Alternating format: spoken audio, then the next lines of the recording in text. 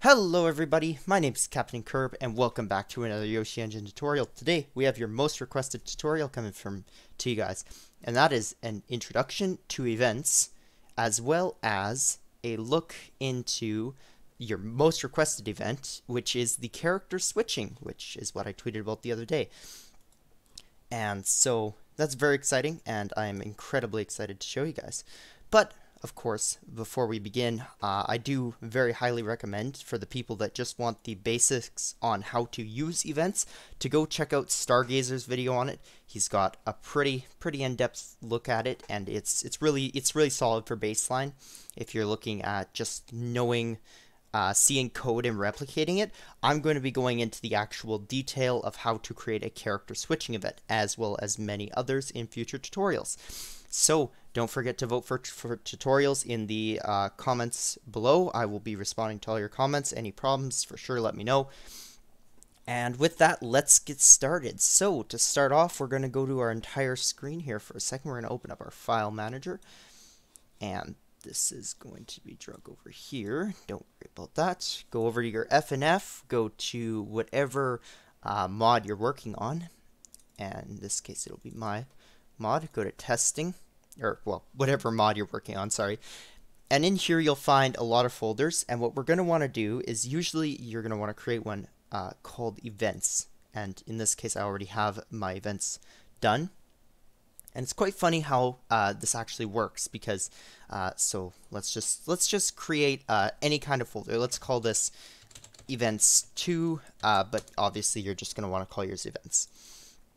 So once you're in the folder, how events actually works is that it's basically a script that you add to your song, that a function that is then called from within the source code. So I'll kind of explain how this works.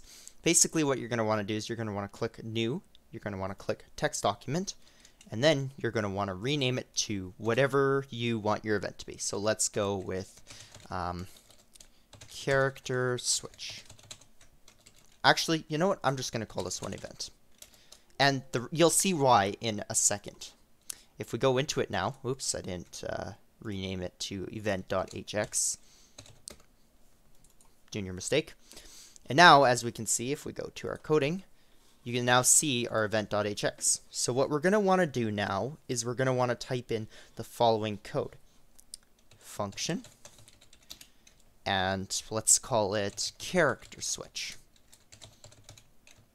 where we're going to have our variables as being the character, which will be a string. Hold on. A string. We're going to have our x pose, which will be our x position, which will also be a string. And we're going to have our y pose, or y position, which will also be a string. And that's it. Now you have your function. Very nice. So next thing that we're going to want to do to specifically create the character that we're going to want is going to be to click to put in whatever one we want next. So in this case, we're going to put play state, because this will be, let's do this for the dad character. I kind of, actually, we'll do it for boyfriend. I'll make it interchangeable after, and I'll show you guys how to do that. So what we're going to want to do is we're going to want to go to playstate.remove, or we're going to want to type playstate.remove, and then type in playstate.boyfriend. .boyfriend. And that's it. Then just semicolon that out. And if you don't want to delete your boyfriend, then you can obviously change that. Next, what we're going to want to do is type, my bad, playstate.boyfriend .destroy. Basically meaning that it's just going to destroy him. And we'll semicolon that. Next thing that we're going to want to type is playstate.boyfriend boyfriends, and I can't type, boyfriends is equal to a new, sorry, this is in square brackets, a new boyfriend, which is a class, which is going to be an std with the capitalized S dot parse float of an expose, which is just going to be our expose, comma, std dot parse float our ypose, which is just our ypose. And basically what this does is it converts our positions to floats, which was very nice. And then the last thing is our character, which obviously we have right here. So, very nice. Add a semicolon to the end of that. Next, type in playstate dot add playstate dot boyfriend.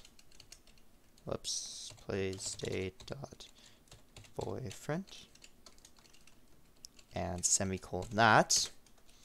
And finally, type in playstate dot icon p1 dot change character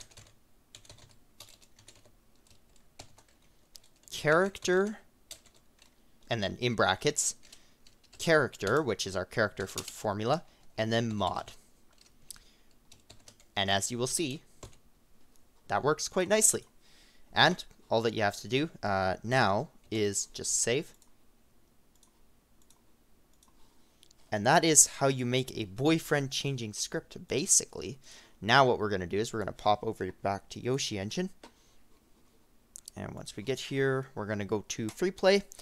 And the funny thing is you don't have to use song config at all. We're going to go to the normal dad battle because I was testing on the hard one. And turn up the volume a bit. Oh, there is no normal dad battle chart. Hold on. Give me a second. I'm gonna fix that. Or not. We'll just go to hard. So, once we get in to hard, or not, technical difficulties, don't worry about it. So, let's see. Testing, data. Let's go to my entire screen. This is, once again, just bug fixing. Gotta love it. Dat Battle does appear to have a normal chart. So what we're going to do is we're actually just going to restart Yoshi Engine, which is perfectly fine. It happens all the time. You kind of got to get used to it. This one, yoshicrafter.engine.exe. Oh, and yep, looks good. And there we go. Now we're hearing sound. We're getting the whole thing. Go over back to Yoshi Engine. Perfect. And we're gonna quickly do this as well. Sorry about the little bit of a mess. When it comes to coding, you never know what's really gonna happen.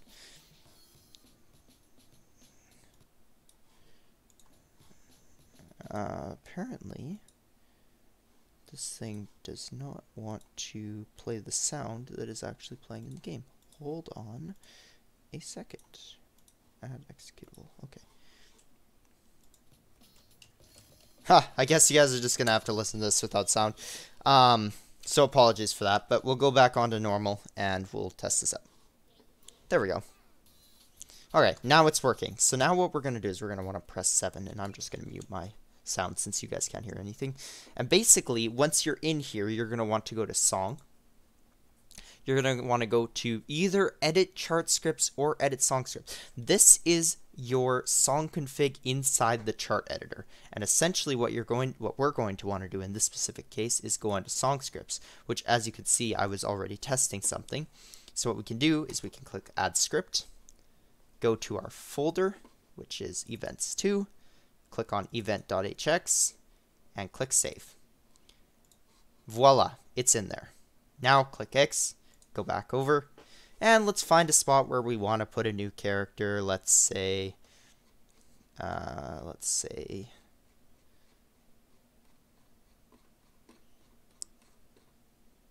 right here. So what we're going to want to do is we're going to want to type in our function name, in which case this is character switch. And let me just confirm to check that. Yep, there it is.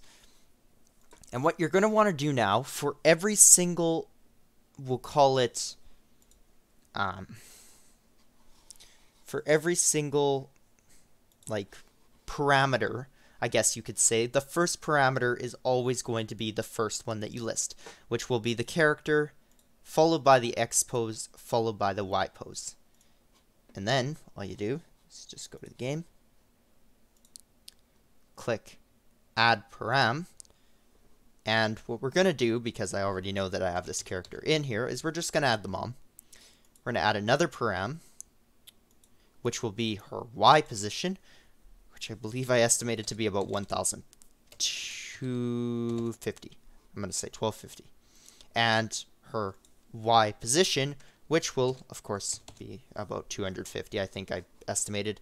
And then, once you have all of your parameters in, you just simply want to click Create Event. Boom. As you can see, character switch, mom, 1,250, 250. And that's it. All you do, press enter to test it out.